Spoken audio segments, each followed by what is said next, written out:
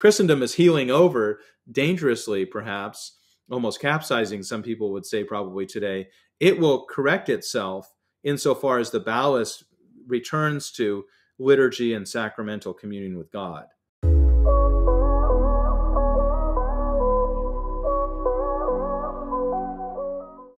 Well, hey everyone, what is up? Welcome back to my channel. My name is Austin, and this is Gospel Simplicity, a place where we seek to bring simplicity out of theological and historical complexity. Today, I am joined by Father John Strickland, and we're talking about the Great Schism, which if you watch my channel, you probably have heard of, but in case you haven't, it refers to the excommunication of the Patriarch of Constantinople and the Pope of Rome mutually in 1054, and kind of marks the division between the East and the West, or what we often refer to now as the Orthodox Church and the Catholic Church. But more than just talking about kind of the theology or the filioque, things that went into that, in this video, we're talking about kind of the cultural dynamics that were at play that led to that, and then that came as a result of that. Specifically, he talks about the loss of this view of the world that had been so prominent in the first millennium, that idea of the inbreaking of the kingdom of God, which he refers to as paradise. That's a lot, and he's going to explain it better than I just did, but hopefully that whets your appetite for what you're about to hear. Before we get to the video, I want to say a real quick thank you so much to my patrons, subscribers, and merch buyers who make this channel possible. Especially to my patrons, those who give monthly to support this channel to help it keep going and growing. Thank you all so much. If you'd like to be a patron and get all types of fun perks like discount codes for merch or potentially free merch depending on your tier, early access to interviews, to watch the videos without the ads on them or this long run-up right here, you can go to patreon.com/gospelsimplicity, or if you'd like to make a one-time gift, you can go to paypal.me/gospelsimplicity. Well, with all that being said, here's the video. Well, today I'm joined by Father John Strickland. Father John grew up in Orange County, California, of Episcopalian background. Falling in love with Russian history while an undergraduate, he embarked on a career of historical study that resulted in earning a PhD and teaching at several colleges. While living in St. Petersburg, Russia, for his dissertation research on church history, he began attending a local Orthodox parish, and with time was received into the Orthodox Church there. While in Petersburg, he also met his future wife, Elena. Together, they now have 5 children. Father John maintains an historical blog and podcast under the title Paradise and Utopia and enjoys woodworking. He is also the author of several books on cultural history, including The Age of Paradise, The Age of Division, which we'll be discussing today, and the recently released Age of Utopia, Christendom from the Renaissance to the Russian Revolution. Father John, thank you so much for being here today. Thanks for having me, Austin. It's real good to be with you. Well, it is my pleasure, and I'm glad we've been able to get to this point. Viewers won't know, but it's been a journey getting here, and I'm so excited to be able to have this conversation today. Well, as I mentioned, we're going to be discussing your book, The Age of Division, which I believe is out by Ancient Faith Publishing. I'll have links to that in the description. But as I mentioned, this is part of kind of a multi-volume project. 3 out of the 4 have been released to date. Could you just let us know a little bit of what you're up to in this project? Yeah, the project is 4 volumes in all. It's the project title is Paradise and Utopia, the Rise and Fall of What the West Once Was. It's an effort to understand where we are today in our cultural situation in the West by taking a journey back in time, kind of genealogical look back in time to the origins of what we can call the West, the civilization and culture that we call the West, and to see what's going on today, which a lot of Christians feel very uncomfortable and alarmed by, the things happening in culture and the separation of Western culture from Christianity and Christian influence, to try to understand that by looking at the deep history of the West. A lot of people are commenting today about the situation, the cultural situation, the malaise of the West, and they do so by bringing attention, insofar as they look historically at origins, they bring attention to things like the sexual revolution, which occurred about a generation ago. I actually kind of lived through that as a child. Didn't participate in it so much, but I lived through it. I saw it happening around me. Others would go back further in time. They'd look to the Enlightenment as being the big kind of change, the sea change in the history of Western culture with the rise of secularism and things like that. Others would go back further and they'd look at the Protestant Reformation and important developments that happened then in laying a foundation for modern culture. A few might even go a little bit further back into the late so-called Middle Ages, to the rise of nominalism and other intellectual trends at that time. But what I think is important to do as an Orthodox Christian is who's a member of Western culture and grew up in the West, as a Western Orthodox, you might say. What I think is important is to go back even further into the first millennium, back beyond all those other points of reference. All those points, by the way, are very valid and important. But to understand where those came from, I think one needs to go back to the first millennium to see what Western civilization and culture was like for that period of time, which is really about it's about 1,000 years in length. And my important point of transition is the 11th century, when the Great Schism occurred, that separated East and West, that separated what's now known as the Orthodox Church and the Roman Catholic Church. I think that really is the turning point. I think everything else flows out of that. The Reformation, nominalism, the Reformation, the Enlightenment, the sexual revolution, all of that can be made sense of if we look more deeply into our past and not just at relatively recent events, that are only 500 years old, which is not so old if you're an Orthodox Christian anyway. Yeah, that's fascinating. And what I find really interesting about this work as a cultural history is that so often, as one growing up in the West and educated in the West, I didn't really hear much about the Great Schism as a cultural kind of turning point outside of maybe church history classes. That's something that we talk about in theology with the Filioque or something like that. But in terms of just the history of Western civilization, it's not something that's generally on a lot of people's radar, I think. And so I'm interested to see, as we go through this interview, kind of some of the things that this sparked and kind of the aftershocks of this schism. But for those that are just trying to wrap their heads around this or to kind of orient them to this conversation, what is this schism and why is it so important, not just for church history, but for Western society? Yeah, I was just like you, Austin, and I think a lot of people are in the West. We grow up thinking there are two Christian options. One is Roman Catholic, if you're going to be drawn toward a traditional liturgical sacramental, kind of definition of Christianity. The other is Protestant, if you're drawn more toward a scriptural. I mean, again, I don't want to get into characterizations that don't mean much, but those are the two poles. And as an Orthodox Christian who converted from Protestantism, I've come to see, and I think a lot of people speak this way who are Orthodox, come to see those two poles as really being two sides of the same coin. They're really very similar in so many ways that you don't see in the kind of culture and context of the West. You have to kind of step out of that. That's the reason why it's effective and useful, in fact, necessary for us to go back to the first millennium when those didn't exist. There was a united Christendom throughout most of what we'd call the West. So the Great Schism, as it's known, is usually, of course, dated to 1054. It's got a lot of prehistory to it, and it's got a lot of post-history to it. 1054 is a relatively arbitrary date, but it means something. On that date, a representative of the Pope of Rome came to Constantinople, and even though the Pope had died in the meantime when he was en route, his name was Cardinal Humbert, and therefore he no longer had a legitimate embassy. He had no legitimate a kind of role to play as a representative of now a dead Pope. Nevertheless, he excommunicated the Patriarch of Constantinople on grounds that we could go into. But anyway, that's the effect of what he did. And the favor was returned by the Patriarch of Constantinople. And this all happened in 1054, in July 1054.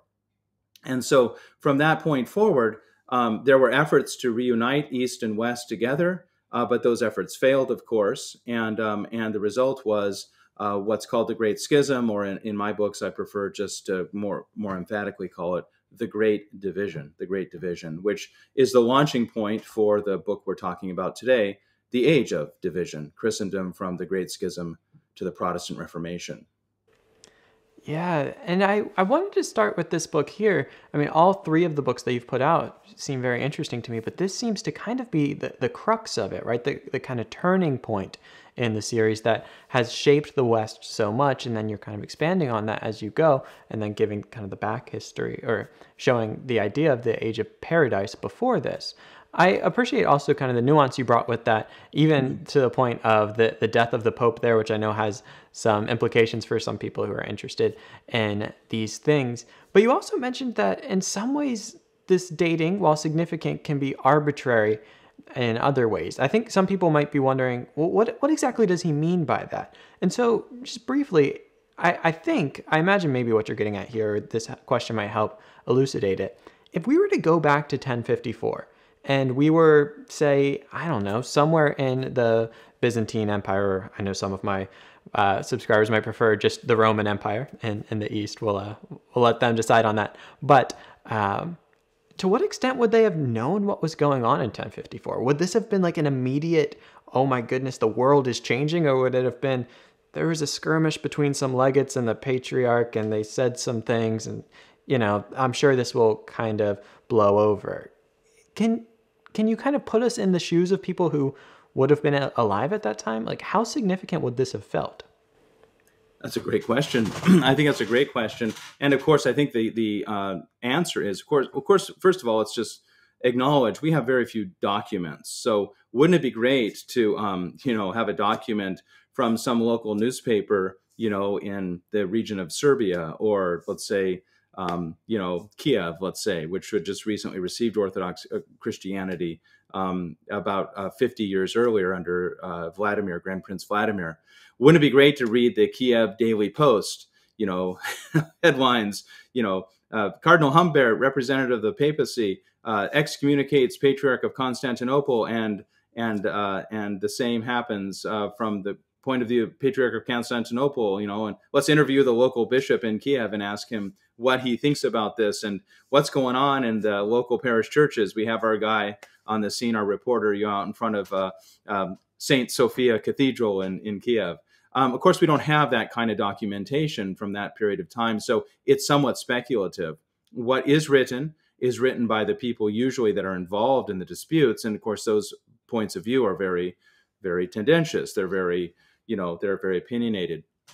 Cardinal Humbert actually did write a report and an account of this, but of course, his point of view is obviously his point of view. I think to try to reconstruct a sense of your excellent kind of question, to create an answer to it, I think very little would have changed. Very little would have changed. For a long while, decades, even a century or two, there were places in Christendom, East and West, that just shrugged their shoulders if they heard of it at all. I mean, I suppose that probably in Ireland or northern England or something like that, very little was known about this for decades, probably. And this had happened before. It didn't happen often, so we shouldn't overemphasize that, but it had happened before. There was something that I call the Nicolaitan Schism, which historians coming from a Western point of view that's shaped by the Roman Catholic view of things often call the Photian Schism, because it involved Patriarch Photios of Constantinople in the 9th century. But the schism itself, the separation of communion, actually was initiated by the Pope of that time named Nicholas. So from my point of view, I think an Orthodox understanding of that would be that it was really the Nicolaitan Schism. But those had been healed in the past. This one was never healed. And so I think the answer to your question is that at first very little happened. Very little cultural consequences were evident.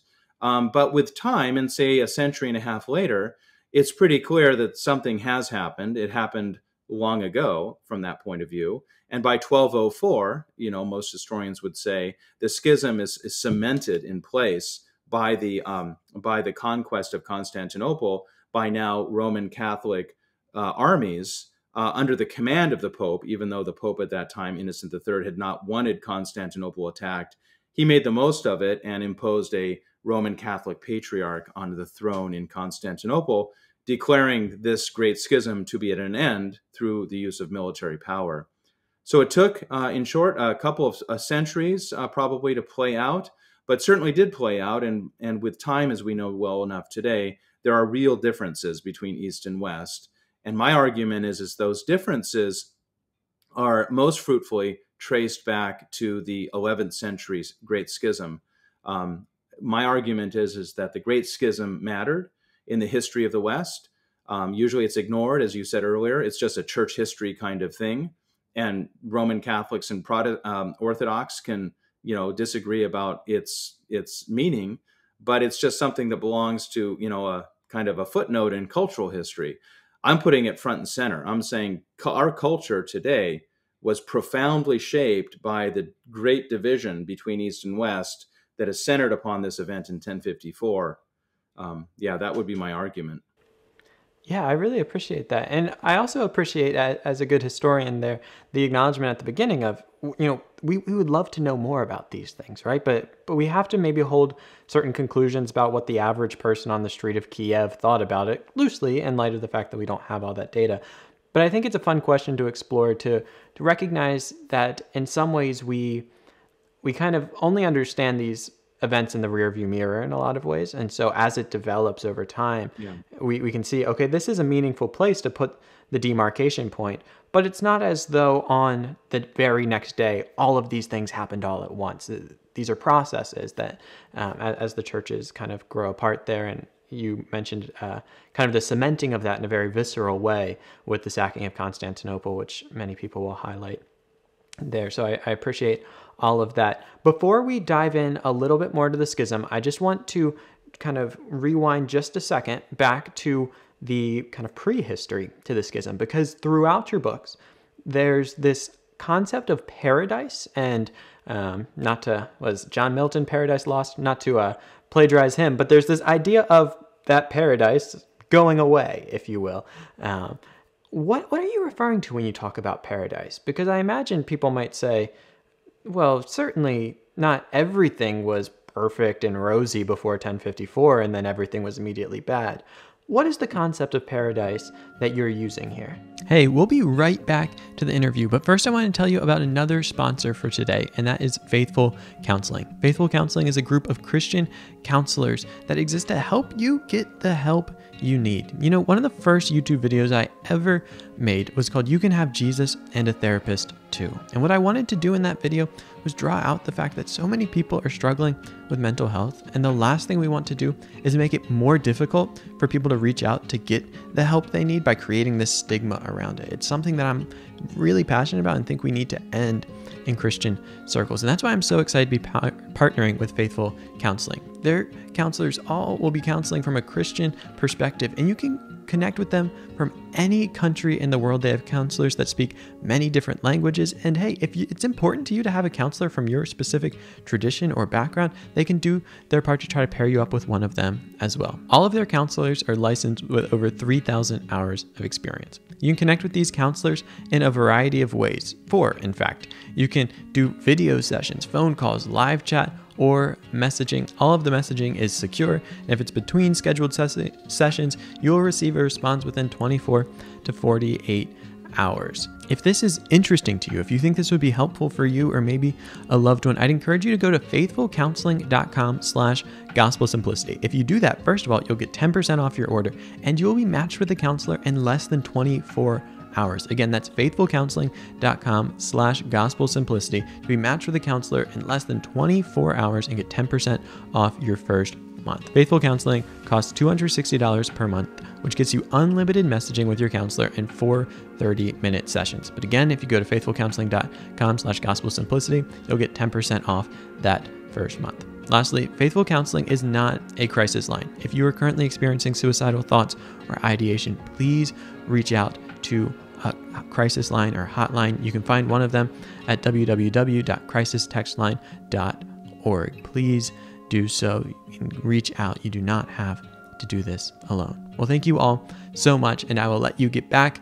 to the video. But if you want to check them out, again, faithfulcounseling.com/gospel-simplicity. The link is in my bio and in the pinned comment. Well, back to the interview.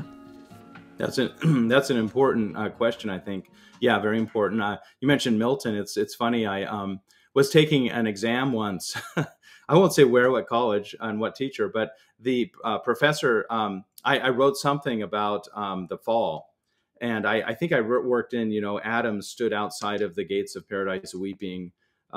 As a result, I was being, somewhat poetic, and I guess my account of this.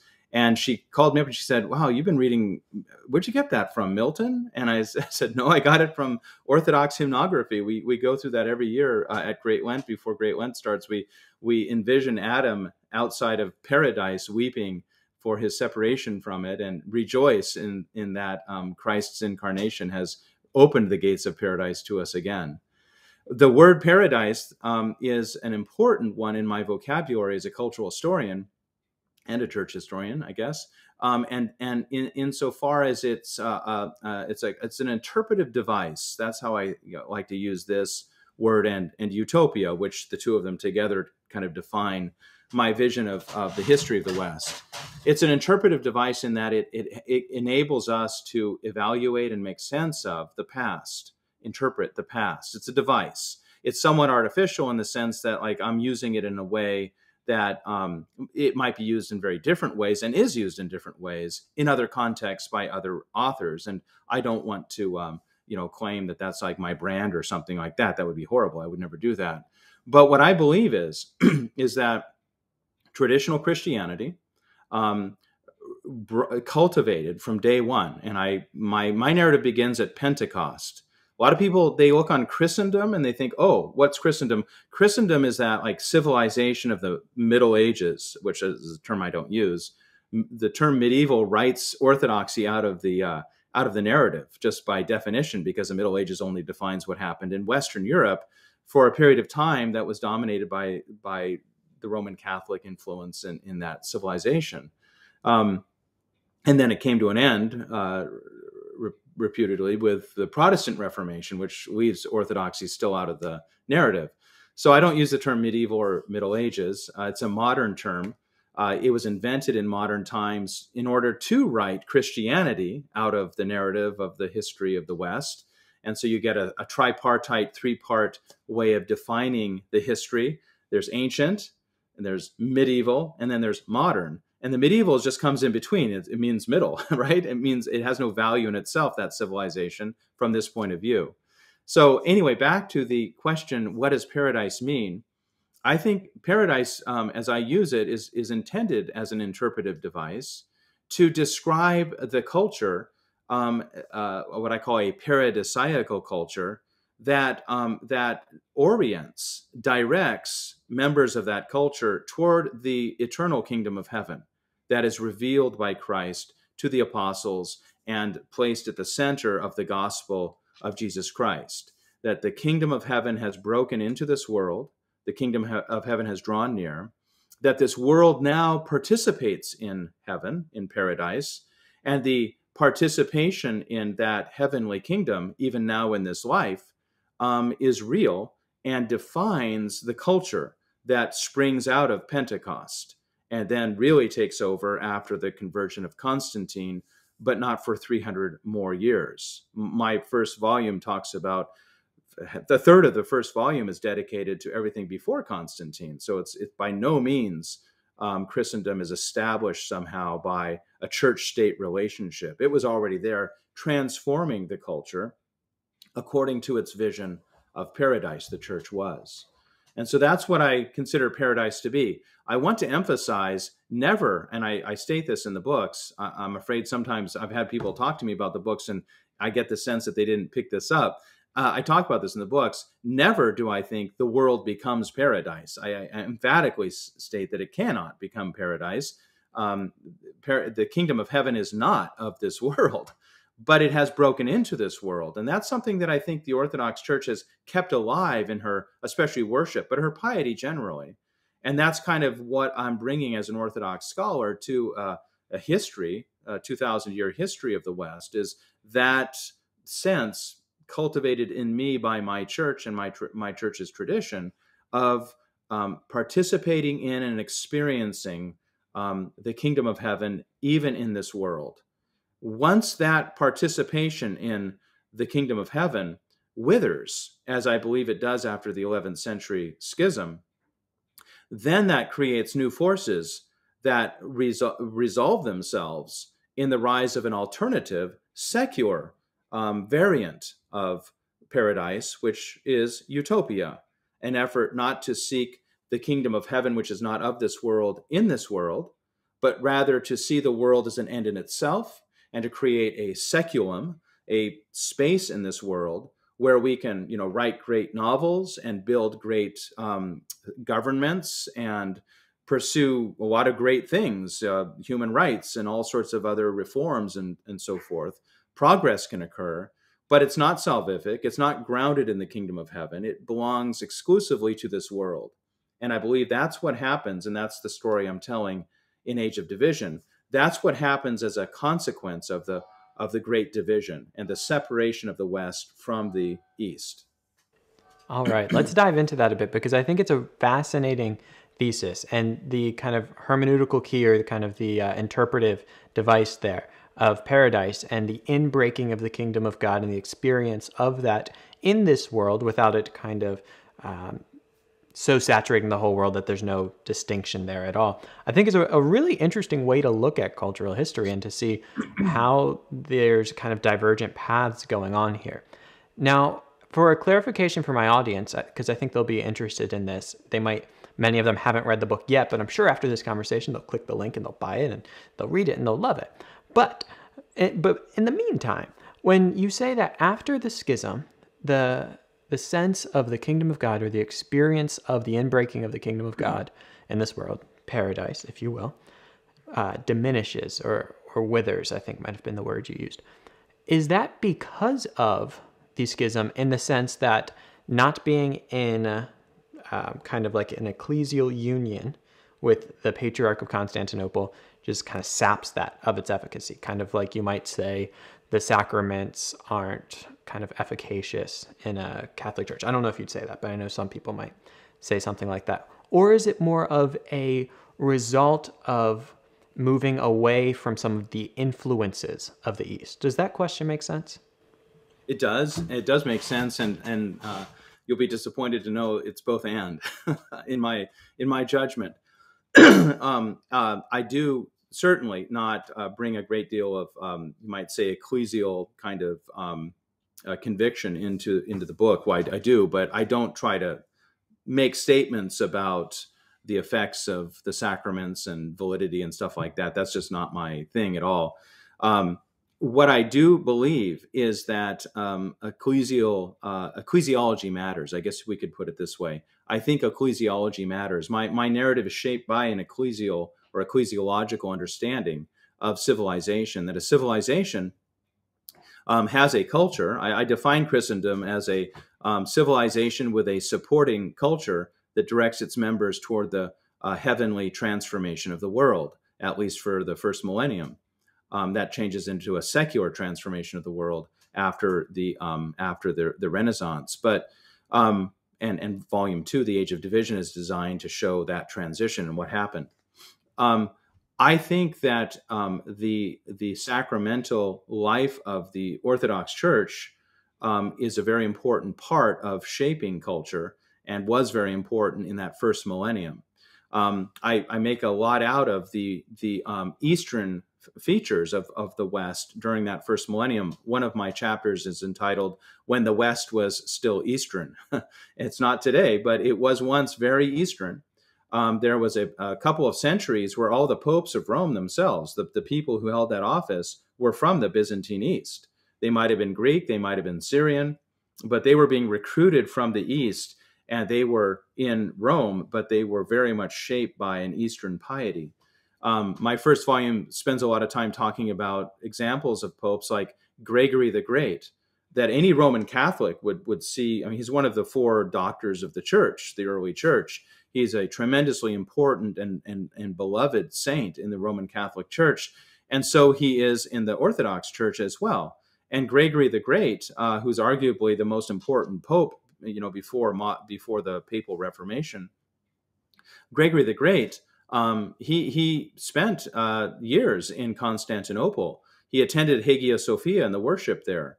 For Orthodox, he helped compose. He had a role in composing the wonderful pre-sanctified divine liturgy that served during Great Lent on weekdays during Great Lent, with its heavenly experience of God's presence in this world.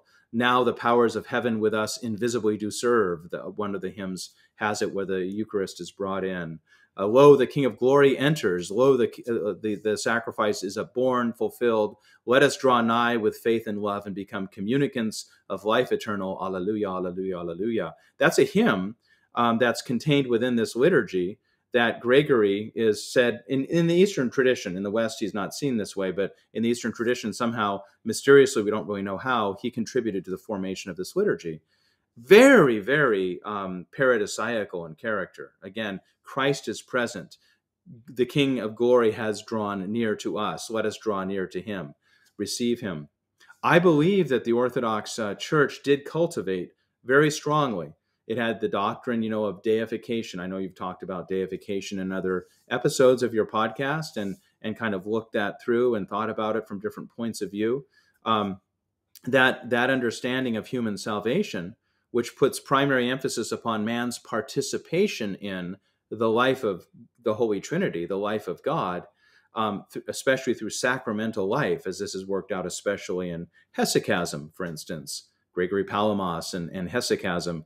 This is a very rich tradition or part of Orthodox or Eastern piety that was shared in the West during the first millennium. And I think the West was really, was really being shaped by this Eastern piety. I call the East, the cradle, as well as I call it the cradle of Western culture, but also the guardian of Western culture and the protector and the tutor of Western culture during this first millennium. That began to change when the Frankish Empire was assembled with a specific goal, politically determined in many ways. So they were very Christian, very spiritual people, but nevertheless, the goal of separating itself from the Byzantine or Roman East. And that formation of the Frankish Empire, whose most famous ruler was Charlemagne, was a really important turning point away from a Eastern West, a West that was shaped by and nourished by Eastern piety, Orthodox piety, as it was defined in the East. Of course, the West was still Orthodox at that time.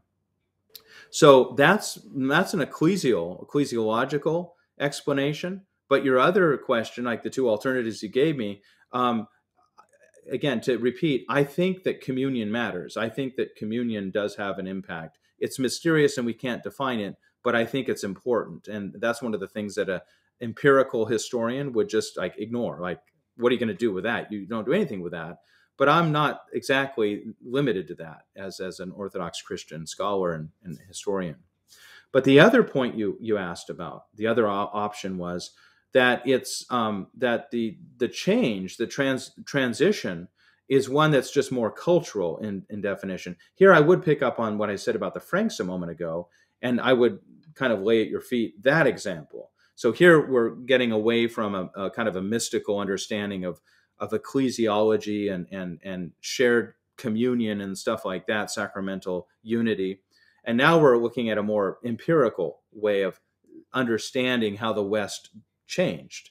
That change certainly was underway as a result of the Frankish effort to define what they called the Greeks. This was a term they used to isolate and kind of objectify what they were not. We are not like those Greek theologians. We are Frankish theologians.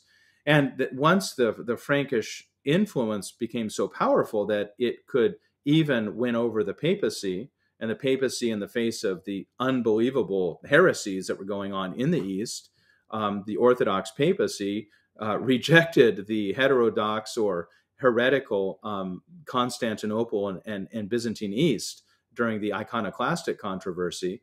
The heroic papacy turned to the Franks for protection, and that kind of set the West under the influence of empire and papacy on a direction that would eventually result in the Great Schism of 1054. I appreciate the both and I think the question itself, well, I think it's a question, I try to anticipate questions people might have as well as the questions I have. Yeah. I think it's probably a self-consciously post-enlightenment question to ask which one of those is it, when those things could very well overlap and it doesn't have to be one or the other. So I appreciate you highlighting kind of both and there, the two aspects of it. And hopefully that will clarify kind of where you're coming from in some ways for my viewers. And so if I'm understanding this correctly, and you draw this out in your book, that not only, so 1054, it's decisive because of the excommunication, but there's already a trend towards kind of this separate Western identity forming at this time apart from the East. And then that kind of begins to snowball even more after 1054.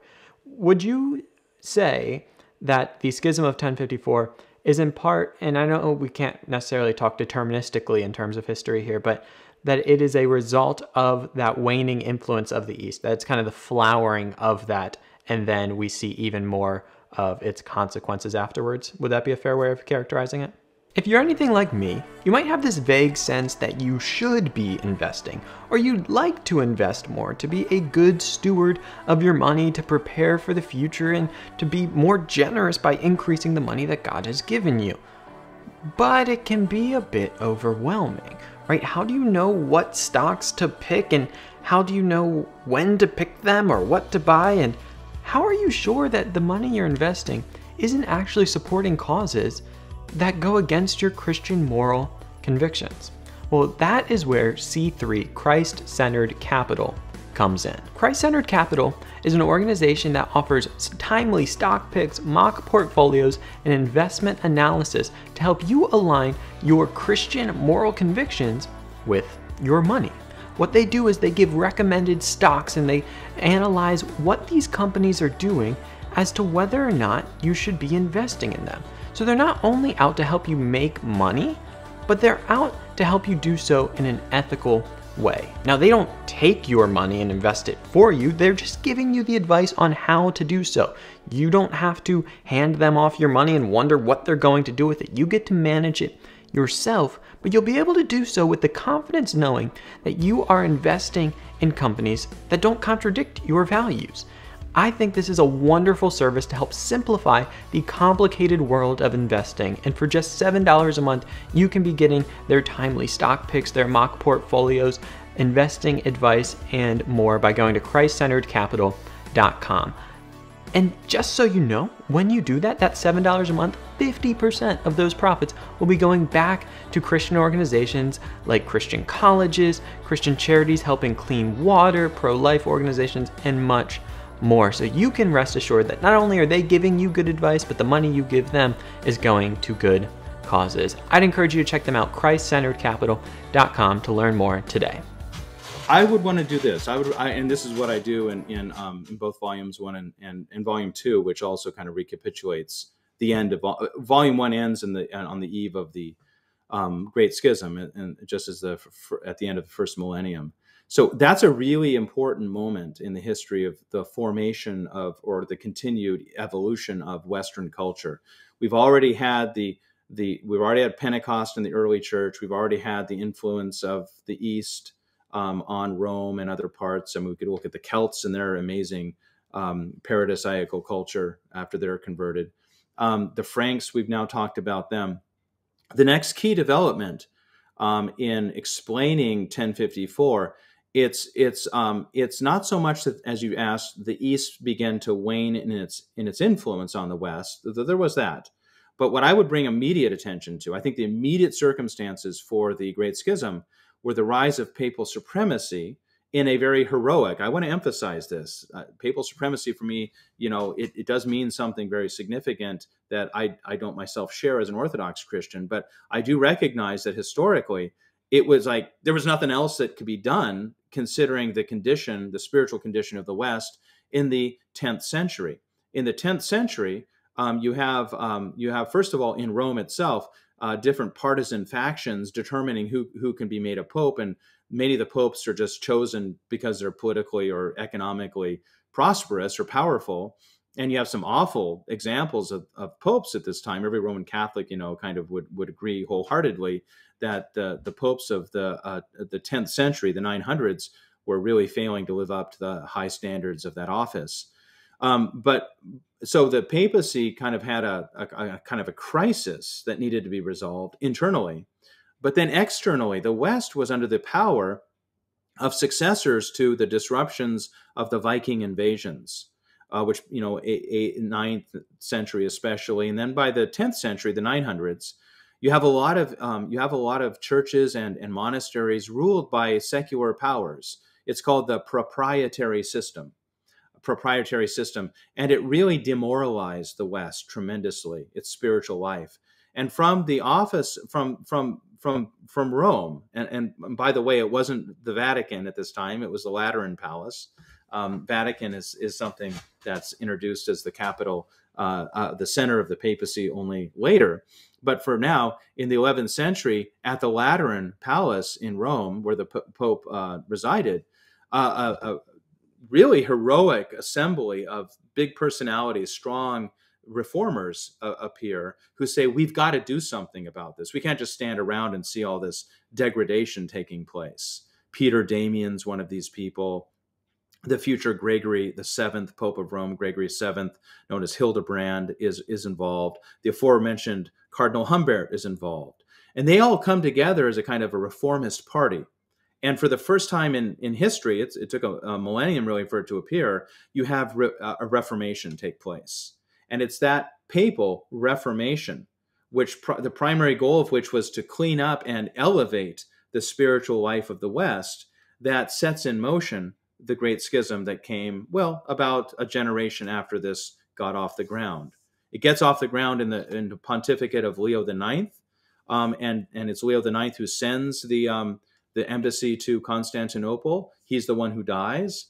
He was actually in captivity. That's a really fascinating story I talk about in the anecdotal opening of Age of Division. He was actually in jail when he sent Humbert off to Constantinople. He felt paralyzed. He had this investment in reforming the West, but he couldn't do that in jail. And furthermore, the Patriarch of Constantinople was an alternative center of power that he needed to have submit to him in order to feel like he could take over leadership of Western reform.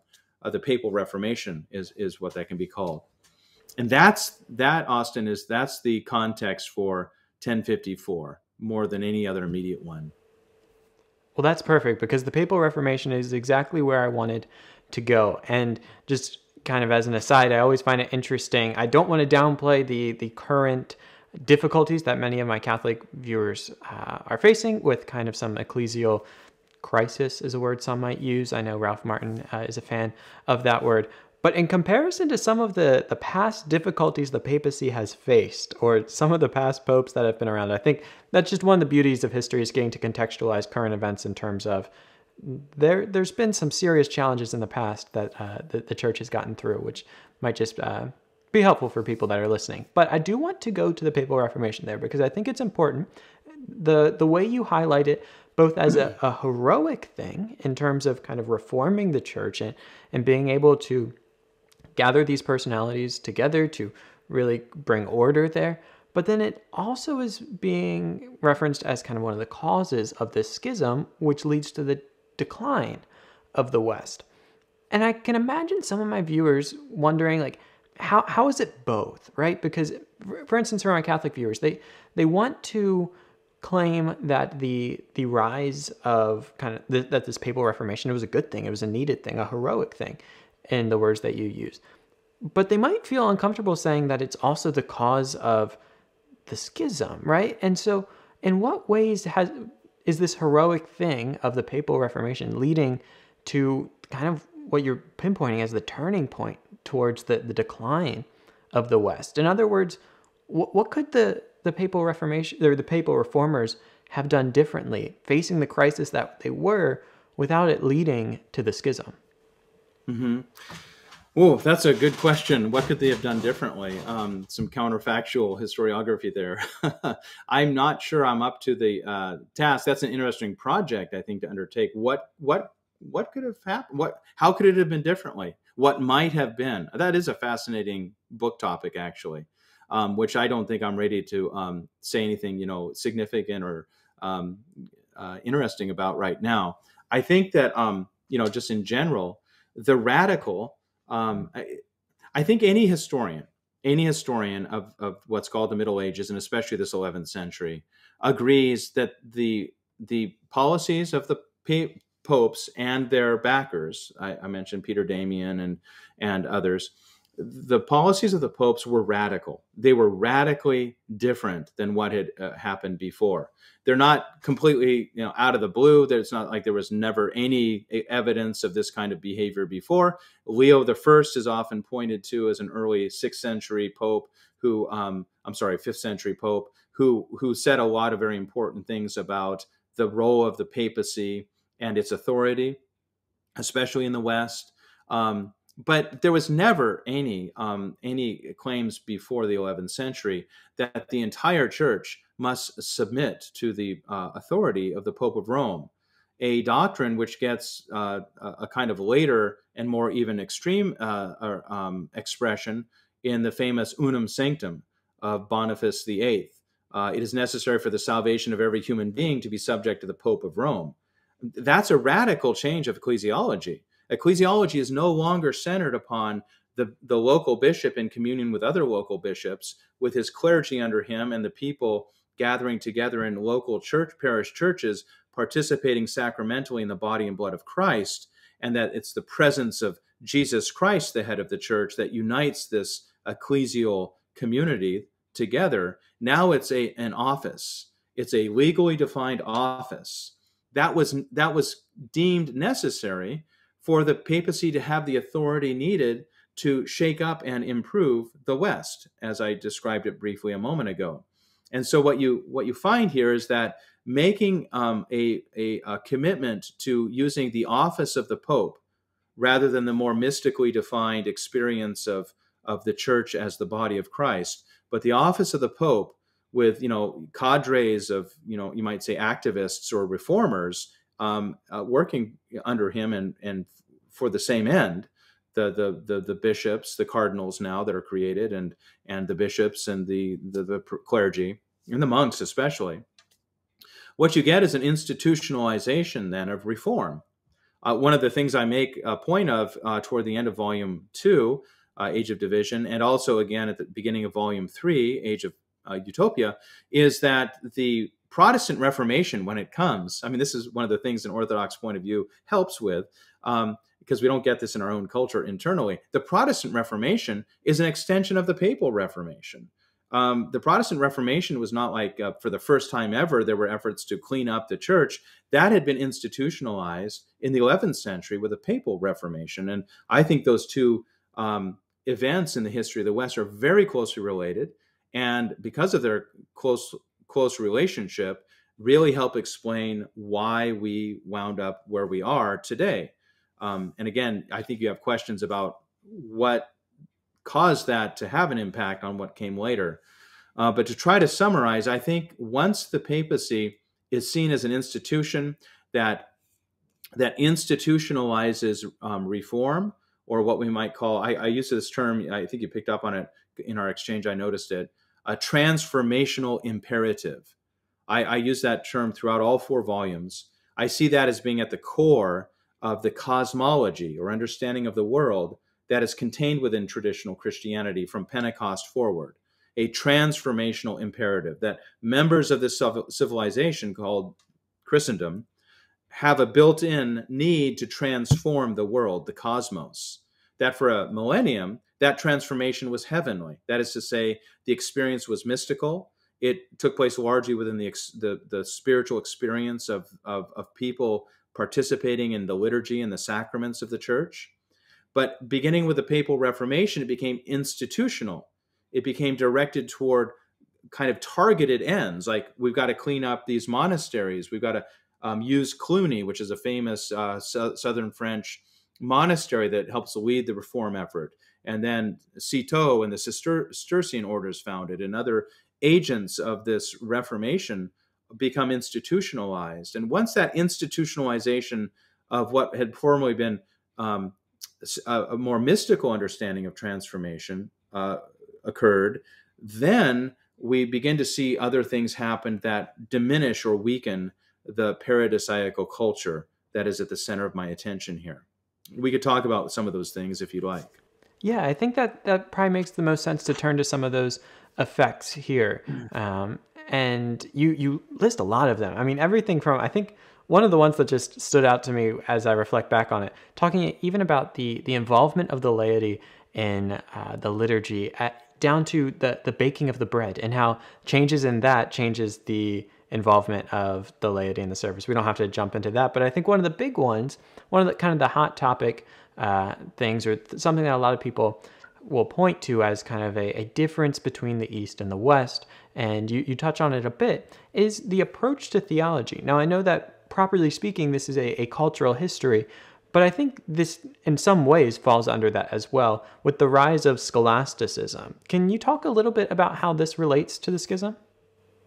Sure. I mean, as much as I'm able, I'm not trained in theology, and I would never claim to, have a handle on scholastic theology. I don't. But I've, done some research, and I've done enough that I think I can, speak at least, superficially about some of the developments that occurred and how they relate to the larger culture. What I'm offering is a long-term history. It's not a localized, very intensive study of one topic. I'm trying to see the bigger picture here. And scholasticism, as a theological movement, has a place in that bigger picture. Let me preface that by just saying, you mentioned the laity not playing as much of a role. If one wants to just list kind of the leading signs that something had changed, because you mentioned, like, one might say, okay, well, the papacy played this role, but that doesn't explain cultural phenomena. It doesn't explain other things, and it does take some explaining. It does take some work to work that out. But it's remarkable how different Christendom, Western, I call it the new Christendom. It's so different in my evaluation than the old Christendom of the first millennium, East and West. And I believe that old Christendom continued in the East, at least up until the fall of Constantinople to the Turks in the 15th century, and then later the rise of Westernism in Peter the Great's Russia in the 17th, 18th centuries. But this new Christendom really is radically different in character. I mean, just look at all of the things that start to appear in the culture and civilization of the West after that 11th century. Not only papal supremacy with a very legalistic understanding of church membership, ecclesiology now is evident. You have, for instance, the first Crusades fought within a generation. There had never been Crusades. There have been religious violence. Christians are as given to violence, I suppose, as anyone is on earth. And Christianity doesn't protect us from, you mentioned, paradise. The first millennium was by no means a golden age. I never want to come across suggesting that. There were horrible things going on, and I document a lot of them took place in the East, especially at the court of those Byzantine emperors. But you have the Crusades starting, and those become, a centuries-long phenomenon. Never occurred before. There were canons in the ancient church that you can't kill people even in warfare, even in a justified war, and still receive communion. But now, fighting wars against infidels or even Orthodox Christians or heretical Western Christians becomes salvific, according to those crusades. You've got the rise of doctrines that weren't there before, like purgatory. It had been a theological opinion before, and it's perfectly appropriate to hold theological opinions, but as a dogma, it really doesn't show up until about the 12th century. And so purgatory takes its place. Purgatory projects the experience of paradise, the kingdom of heaven, beyond this world, and even who knows how. I mean, sometimes they spoke about thousands of years, beyond this world. It's hard to understand what a year would be like after you die, but there's this idea that this post-mortem punishment is needed before you can really delight and enjoy the presence of spiritual transformation in paradise. So these things really have an impact, and they're all kind of happening at the same time. The use of only one language, Latin, that really becomes important. Other little details begin to occur as well. unleavened bread, which was a big dividing issue. I don't want to get into that because it's not a big deal for me, but it was a big deal for people 1,000 years ago. And the use of unleavened wafers, unleavened bread, is introduced in the West. Our first document, if I'm not mistaken, is the 9th century Franks, and then it becomes institutionalized in Rome, in the 11th century beyond. The filioque, 11th century, is when that's introduced in Rome, in the Mass in Rome. There are a lot of things that suddenly change. The clericalism. If now the church is seen as the Pope and a body of clergy that now are celibate, and that's also a big reform that takes place, that the clergy must be celibate, and there's a campaign to make sure they all are. They're set apart from the laity who are married. The priest in the local parish church is different than the laity in this sense. There's a real separation. I call it a bifurcation of Christian society. And the laity are kind of put in a position of secondary, almost observers as spiritual life plays out. So there are really quite a few changes that occur. But you've brought attention to one of those, and that's scholasticism, which also appears in the 11th century. It grows out of a number of forces. One was the discovery of Aristotle through contacts with the Arabs who had translated Aristotle. It also has something to do with the internal dynamics of the West. There is a tendency toward, after the Franks, toward rationalism in theological reflection. There had always been an element of rationalism, you might call it. There had always been reason, certainly, in theology. The Eastern as well as Western early fathers used Aristotle and Plato. Augustine used a lot of Plato. Eastern fathers made use of these pagan philosophers, but Aristotle really is appropriated. Thomas Aquinas, the greatest scholastic, calls him the philosopher, right? And I think it would be silly to argue that there's really no difference, that the impression that scholasticism is a sea change in theology is a chimera. It doesn't really have any validity. If you look at Thomas Aquinas, he was super mystical. He loved, for instance, I know he loved the mystic Saint Dionysius the Areopagite. He liked to say all of his theological writings were nothing but straw, at the end of his life. Beautiful statements, humble statements, mystical statements made by him. But he did, and he did make a great deal out of Aristotle. And we do see not only rationalism, in trying to define what happens when the Eucharist becomes the body and blood of Christ. Like, that had never been, everyone agreed it happened, but no one tried to kind of explain it, get their mind in control of that. And you really see this kind of the reason trying to get control of what were mysteries before in traditional Christianity. Legalism enters in at this time alongside that scholasticism you asked me about. The university systems created and law faculties are arranged so that people can write canons, huge bodies of canons defining normative Christianity from a Roman Catholic point of view are produced, which in the effect of, we may talk about penitential pessimism, in the effect of penance and stuff like that, begin to emphasize a much more routine, ritual-based, pro forma approach to repentance, which had not always been seen that way in the history of Christendom. So scholasticism does play an important role. How could it not? Because it shapes the thinking process, the pattern of thinking that obviously is going to have an impact on culture generally. And that is something we can date undoubtedly to the post-Great Schism centuries. There's no question about this.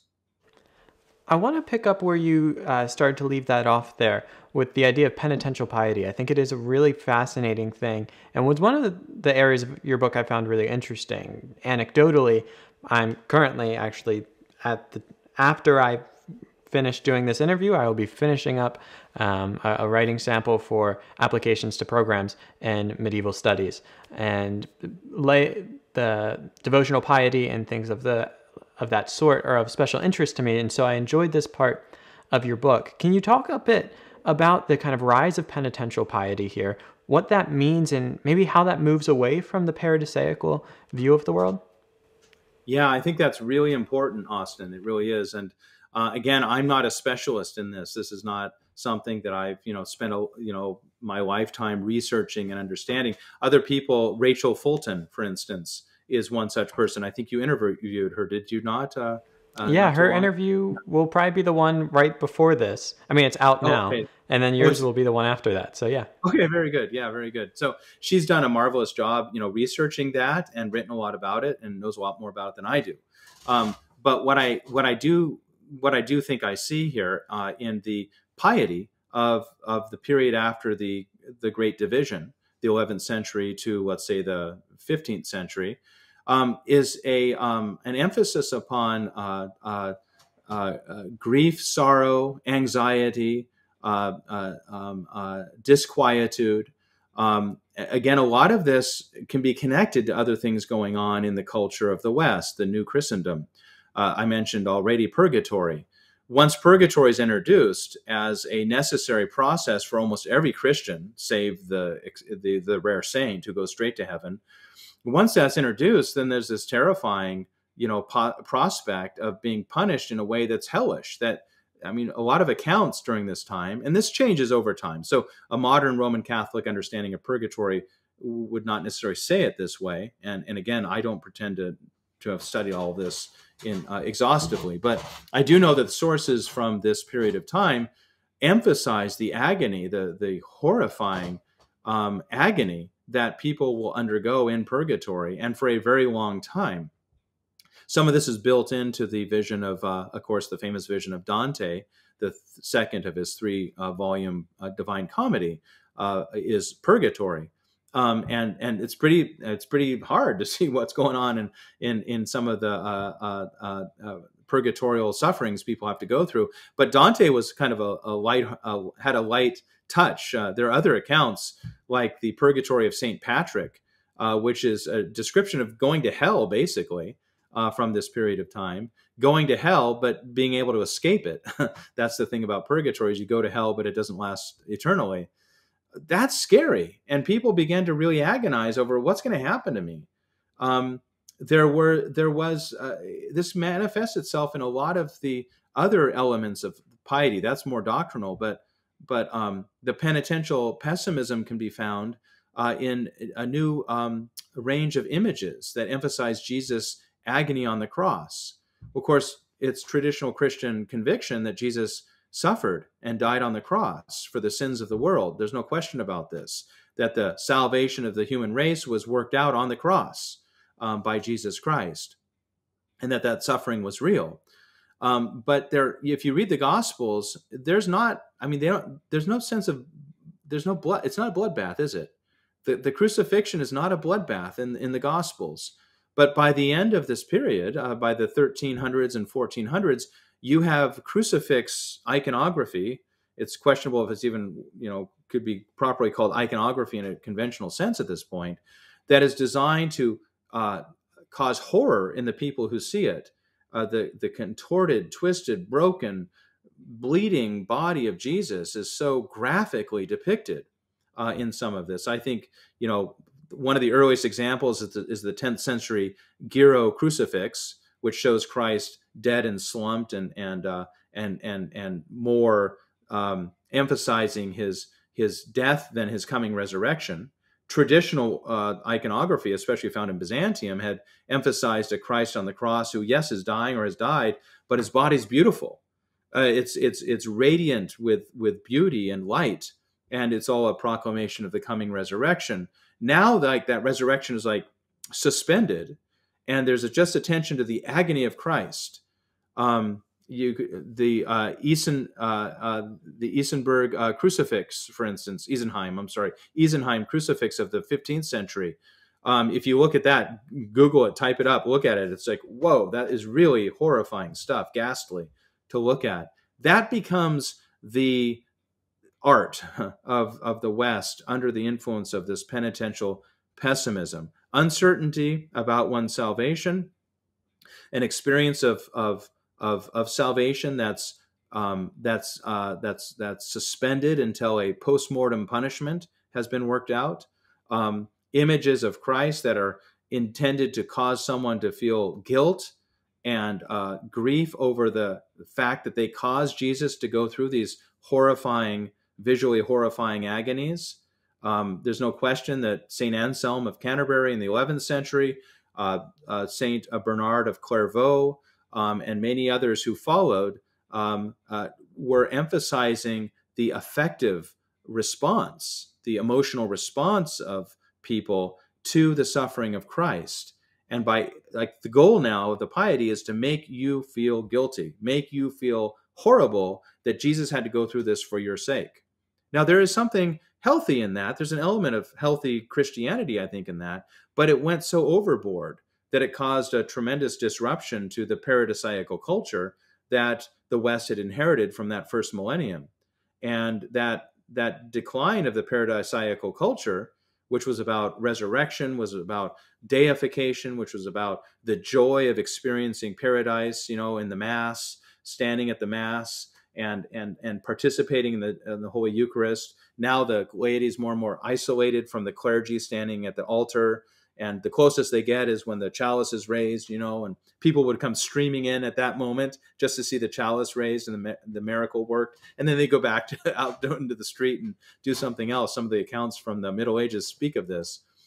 This all had a detrimental effect on the paradisiacal culture that had been generated in the old Christendom for a millennium, but which has gone into decline since the Great Division of the 11th century.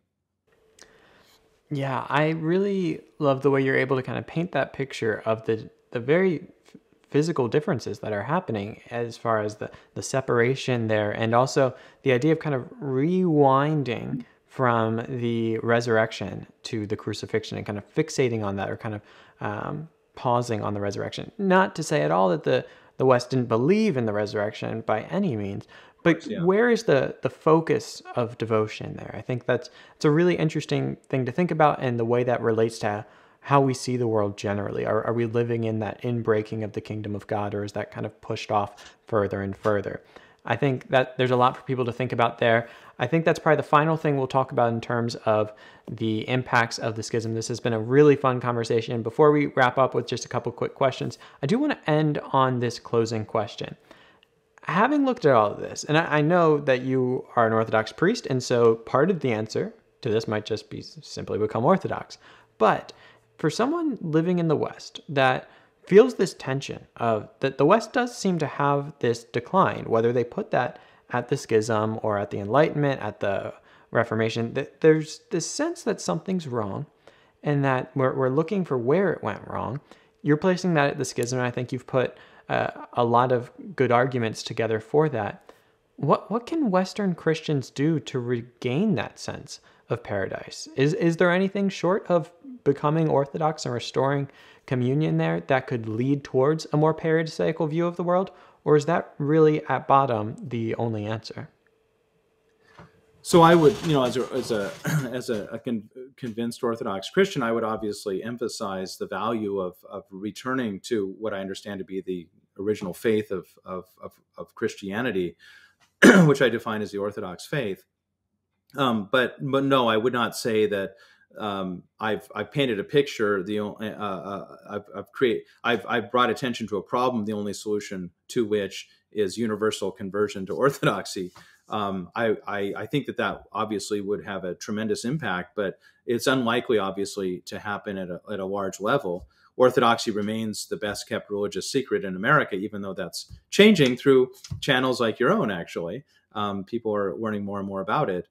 I think that what is needed, Austin, is, what would, and I have to say, I'm an historian, okay? So I said at the beginning, my project is to explain where we are today by looking at the deep past, going well back beyond the conventional points of reference to understand why we're dealing with a secularized, postmodern, anti-Christian kind of thing going on in our culture today.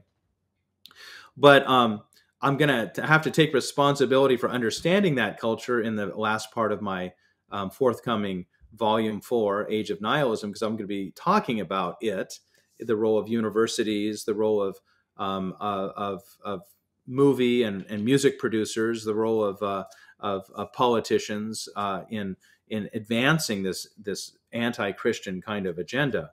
I will have to understand that better, but I don't claim to be a kind of a culture critic, someone who's really exhaustively studied our culture today and knows kind of exactly what's wrong with it and what the solutions to it are. But with that said, I think that the picture that I'm painting and the problem that I'm identifying, the problem is solved as we return to traditional Christianity. My books, for instance, are very explicit in using the term traditional Christianity. For me, that means orthodoxy. But I certainly recognize that Roman Catholicism and Protestantism also have elements of traditional Christianity within them. There's no question about this to me.